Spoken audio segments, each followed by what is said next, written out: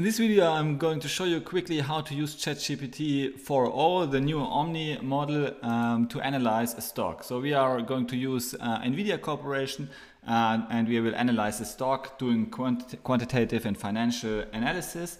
And actually this is the kind of work that a financial analyst, entry level or even mid-level would do at a firm. In the United States, the salary for such a position would be between 60 and 110,000 depends annually. So ChatGPT is already creating massive value, and you will see the analysis is pretty good. Okay, so we are going to analyze the NVIDIA Corporation that has a huge bull run. With Finxter, we have recently launched some NVIDIA videos, valuations. Actually, I did the valuation myself, and then later I figured out that ChatGPT can also do great analysis. It is not as bullish as I am on NVIDIA, but I mean, many people are not as bullish as I am on NVIDIA. So let's dive right into the analysis. We are going to use ChatGPT4o. So first of all, we open the Yahoo Finance page for NVIDIA. We go to statistics, and you can do this with any stock, right? You can use it as your go-to first quick analysis creator. You take a screenshot of the full page, you copy the page, you put it here just into the model. You give the model basically the access to the full page. It needs to upload it, and then you simply messages analyze the stock, give me a unique perspective on whether it's overvalued or undervalued, assuming a 15% discount rate. I always use 15% discount rates. So if you are, because this just gives me some margin of safety. So this means that I could alternatively invest my capital at 15%. This builds in some level of margin of safety. Yeah. Good. So let's see what ChatGPT does.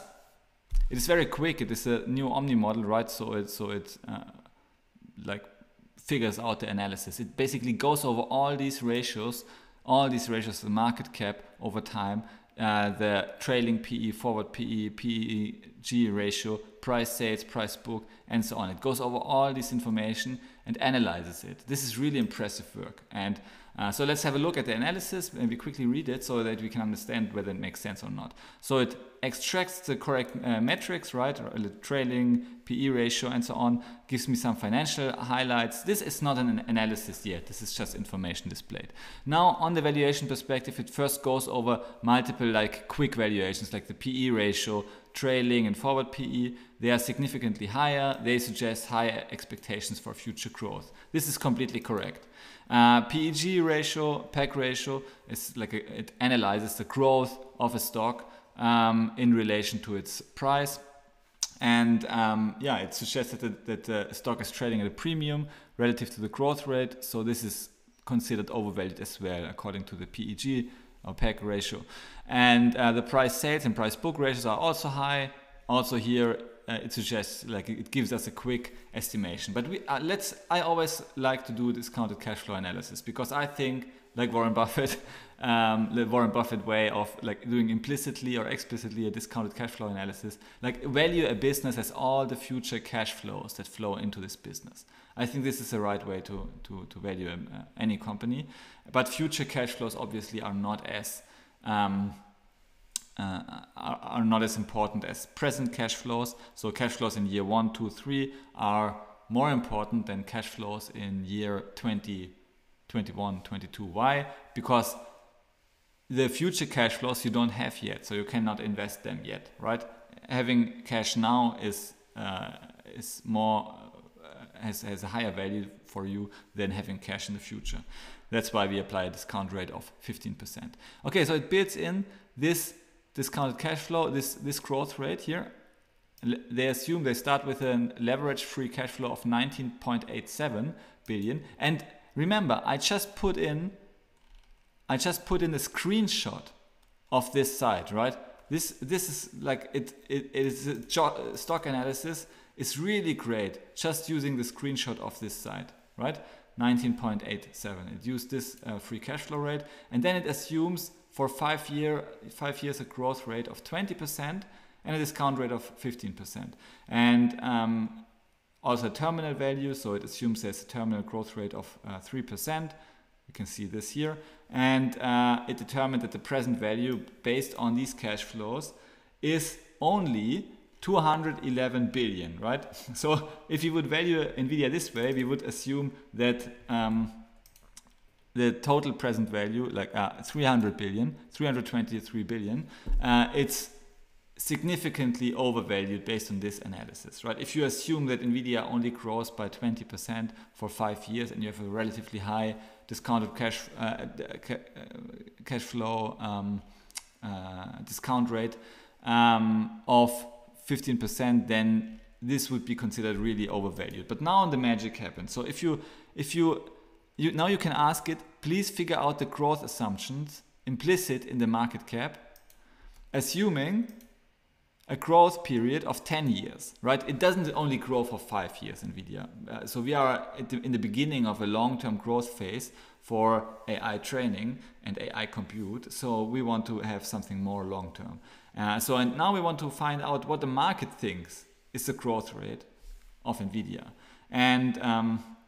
And yeah, we do this, we ask it to do it for different growth rates until it finds the growth rate assumed by the market. So until we find the estimated intrinsic value. So it does this discounted cash flow analysis repeatedly until we find the estimated intrinsic value of 2 trillion or so, like the current market cap of NVIDIA. What is the current market cap of NVIDIA? Yeah, 2.27 trillion. Okay, so let's ask it this question.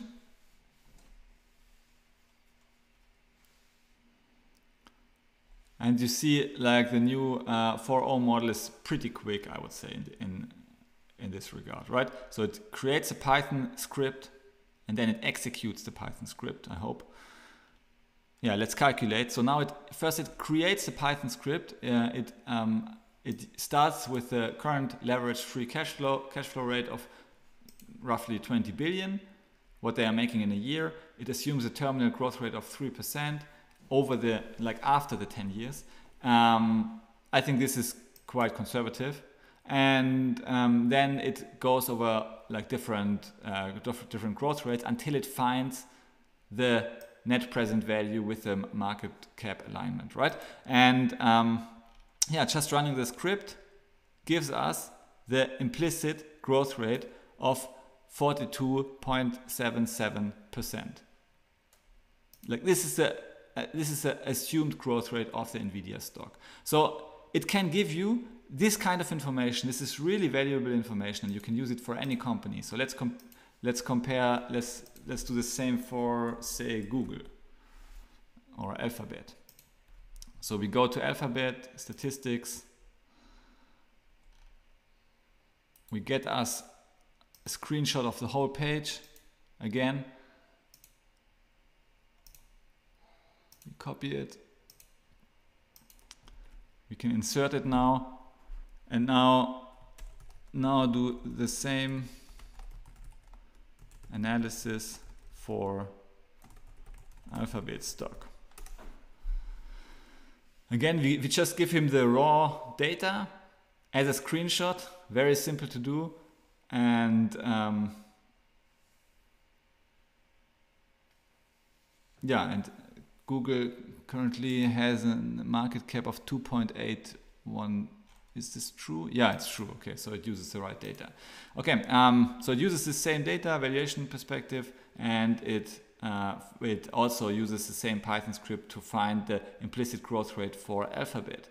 And you can see the implicit growth rate based on a 15% discount rate and the current market cap of 2.18 trillion is approximately 26.4% annually. So it assumes Google is growing by 26% annually, and yeah, that's why the market doesn't assume that Google is growing as quickly as NVIDIA, obviously.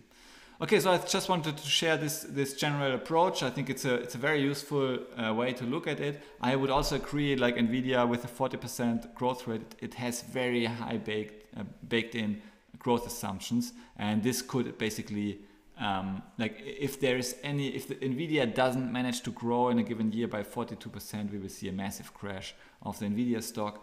Of course, if they would now maybe come up with growth rates of 60% or so, we would see an explosion of the stock. So it's very sensitive to the growth rates that they release quarter over quarter. Okay, but I just wanted to share this general method. Just take a screenshot and ask it to do this kind of analysis to figure out the discounted cash flow analysis and figure out the growth rate implicitly baked in by the marketplace. Thanks for watching. If you want to stay informed, be on the right side of change, then check out the Finxter YouTube channel. We have many interesting videos on financial matters. Finxter YouTube. We have many interesting videos on, for example, AI. Hey, welcome to Finxter. It's great having you. Things like the vulnerabilities of NVIDIA, the strength of NVIDIA, how big the AI market can get, how much Meta spends for AGI. So we have many of those kind of disruptive innovation videos. Why? Because this is what I enjoy doing. Okay, thanks for watching and see you.